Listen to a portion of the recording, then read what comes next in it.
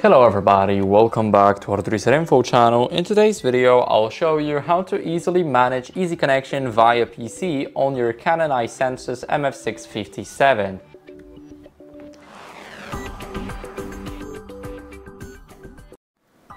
So first, what we want to do is we want to go over to menu, and now next what we want to do is we want to go over to the preferences.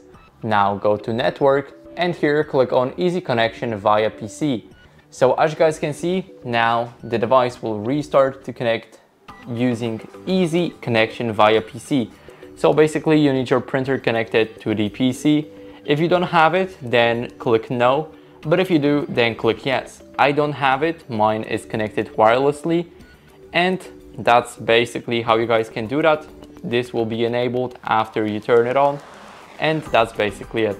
So I hope this video helped you. If it did, then leave a like, sub, and a comment, and I'll see you in the next one.